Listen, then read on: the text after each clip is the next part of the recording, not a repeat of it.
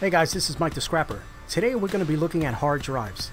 Are these drives okay to sell as is, to go into another computer, or do they need to be scrapped? There are a few types of docking stations and software to use, and I'll show you what I use to keep you on a budget. This docking station is fairly priced and reads three types of drives. The first drive is a 3.5-inch IDE. The second is a 2.5-inch IDE, and the third is a 3.5-inch SATA. Now you're probably wondering, what is an IDE? What's a SATA? No problem. Let's take a quick tour of these drives and I'll show you. Here you see an IDE drive. Notice all the pins? This drive would be connected to ribbon wire and then connected to another drive, or it would connect directly to your motherboard. This is an older drive that is still in use today. Now this is a SATA drive. Notice the pins have changed. Also the cables have changed. Now it looks less cluttered when you open your computer. Why they changed the cables? You'll have to Google that. I want to show you how to make money with hard drives. So let's look back at the docking station. Behind it we see some connections. Power switch, 12 volt wall plug-in, eSATA port, and a USB connection. This docking station only comes with a wall plug-in and a USB cable that connects to your computer. In front, you see a list of slots for almost all your video cards, so you may upload pictures and video. The USB host, you won't need to look at that right now. So hard drives come equipped with a software called S.M.A.R.T. It's an acronym for Self Monitoring, Analysis, and Reporting Technology. This tells us a lot of information on the drive. We can use our computer and use a command prompt, but we're going to use an easier software called Crystal Disk Info. I like this software better than the others like HD Tune and Disk Checkup, but you decide. Crystal Disk Info is a free software that you can get off the internet. I will leave a link in the description. Now that the software is operating, you can see I have two hard drives installed on my computer. Both drives are in working order. One is a Toshiba 2 terabyte and the other is a Western Digital 1 terabyte drive. Let's install another drive in the docking station to see the health and any other information. The first drive will be this Maxtor 160 gigabyte SATA. I will install it in the SATA port and turn on the docking station. After refreshing the software, you can see some problems with the drive. If this drive was in my computer, I would immediately purchase another drive equal or greater in storage space and transfer all my information.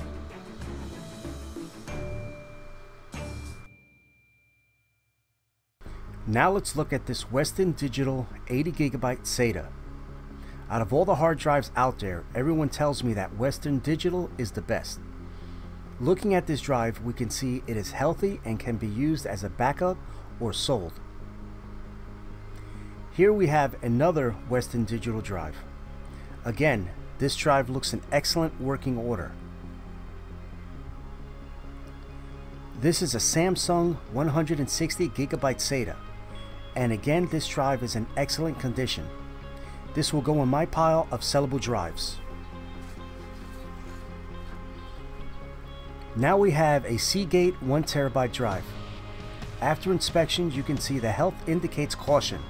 So again, back up this drive if it was yours. Also, if you do plan to sell healthy drives, you may be asked about the power on count and the power on hours. In a quick explanation, power on count shows how many times the computer has been turned on with this drive, and power on hours shows how long this drive has been running. You can Google all this information if you're curious. Now I will show you a few more drives and the conditions they are in. Just take a look at the health, power on count, and so on. You won't be a pro overnight, but it will make you a little wiser in determining your drive health status.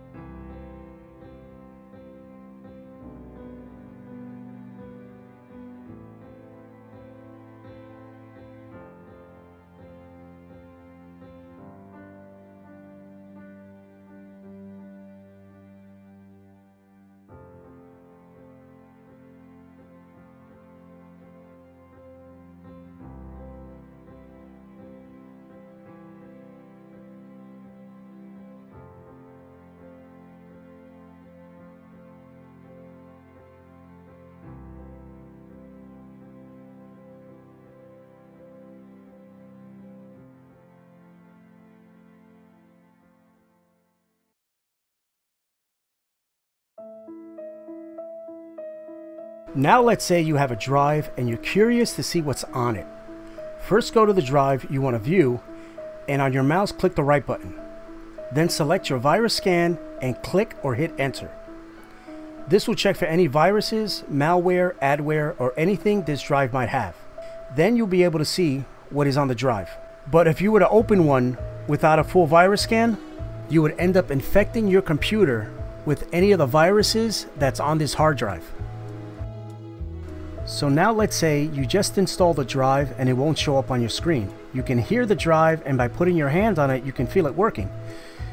Go to, I would guess would be My Computer on Windows 7 and XP. Mine is Windows 8. Then click the Manage button. Click on Disk Management. It may take a minute to find all the drives. Now you can see My Drives. And you're going to scroll down till we see an unallocated drive. Next we're going to right click the drive, and we're going to format the drive. Click New Simple Volume. The wizard will show up. Click Next. Now you will see some information about the drive. You don't have to worry about this. Just click Next, and it will ask you to assign a letter. This again is not needed. Leave as is and click Next. This now will format the hard drive. Once you see the Finish button, click on that and it will format the drive. As you can see, the drive is formatting. Now let's see if all this work was done for nothing. Now after running your diagnostics, you can see this is a bad drive. No problem, at least you have an idea of what to look for when you're working with hard drives. So now you have separated your good drives from the bad ones. Now you want to wipe these drives clean so you can use them or put them up for sale. I use a free software called CCleaner, and I'll put it in the link below. Load CCleaner and click the Drive Wiper tab. Next, look for the drive you want to clean. Make sure this is not a working drive.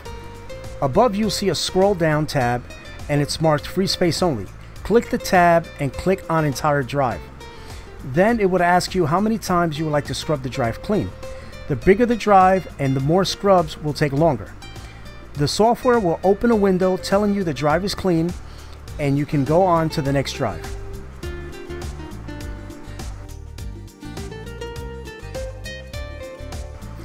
So now I tested 86 hard drives, and out of all 86 hard drives, only 20 of them were in good working condition.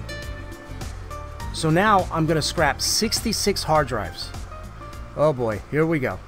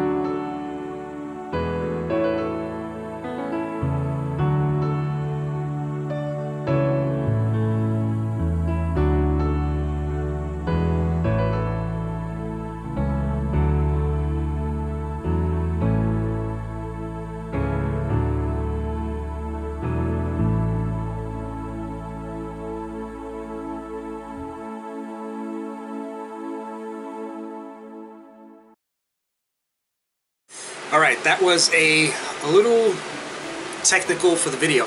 But for scrappers that are out there that want to make more money, this is the way to go with the hard drives. Or you can just do what you've been doing before, just taking them apart and just selling for scrap.